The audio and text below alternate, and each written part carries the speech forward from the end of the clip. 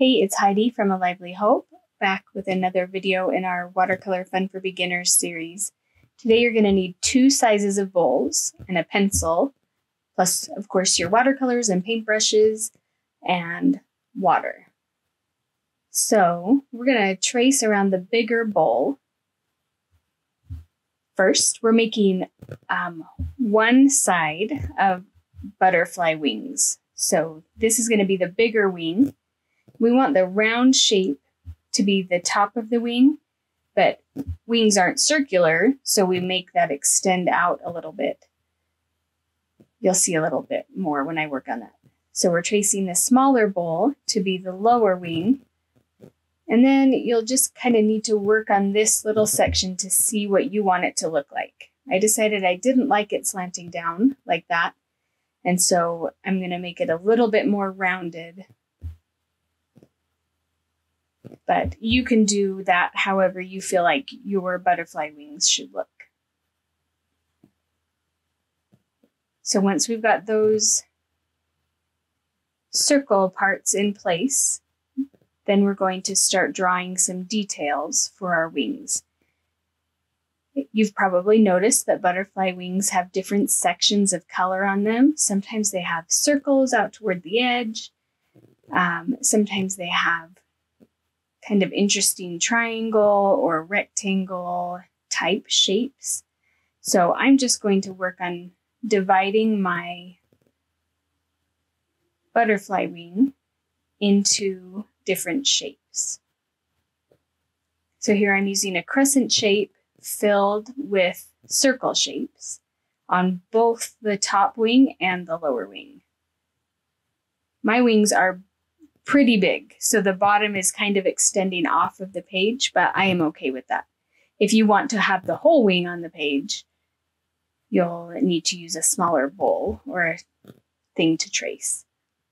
So then I'm just kind of making up some different sections to fill with color.